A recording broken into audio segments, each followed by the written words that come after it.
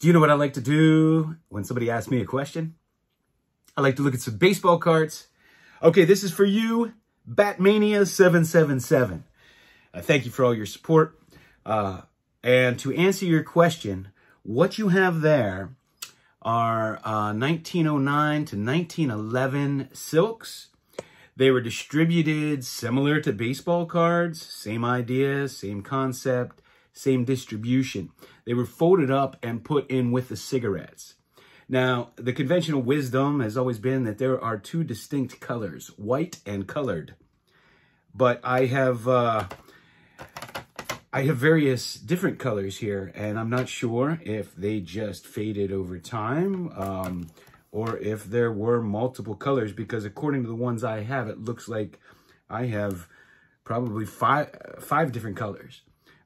So they used the same image, if I'm not mistaken, for all of them that they used on the T205 cards. Here's the Ty Cobb.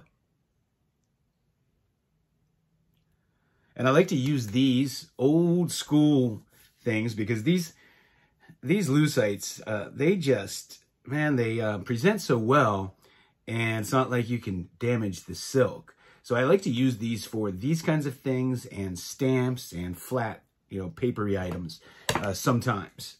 Because I just think they look really fantastic, very museum quality look to them. And here's the 3-finger brown. Here's the Christy Mathewson.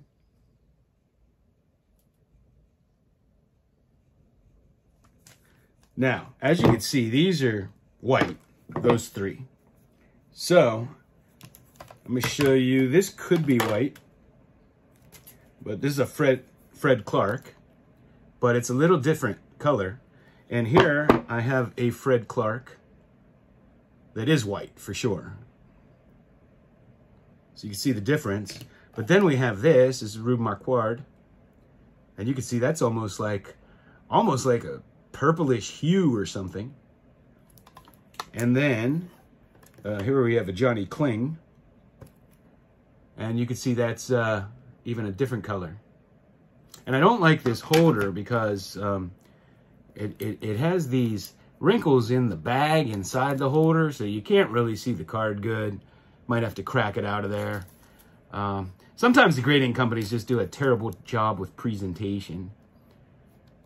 And you can see, might have to break that baby out and put it in a lucite. But those are the 1909 to 11, they believe, and they don't know a whole lot about these silks.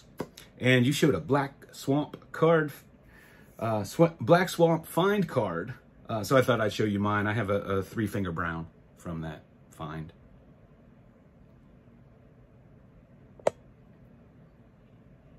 If you're not familiar with that find, some family members were going through the attic and their grandfather had an old store.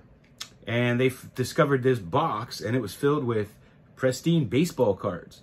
And they thought they were fakes or reprint. They didn't know what they had, and they sent it off. I forget who, some expert, some auction house or something. And it was determined that they had unissued or cards that weren't given out. And I guess this guy, for his store, they must have given them to him for promotional purposes. And he just had a whole box of them. And they were all, like I said, in pristine condition. I mean, they graded down to, I think, a 6. And there were many 10s, several 10s, several 9s. And they auctioned them off a little bit at a time because there were so many, they were going to flood the market with high-grade ones. And so, like, if you just paid, a whole boatload of money for a 7 Honus Wagner, and then you find out that there's 12 more 9s and 10s out there, you'd be pretty upset because it totally disrupted the pops. But anyway, that should answer your question. As always, thanks for watching.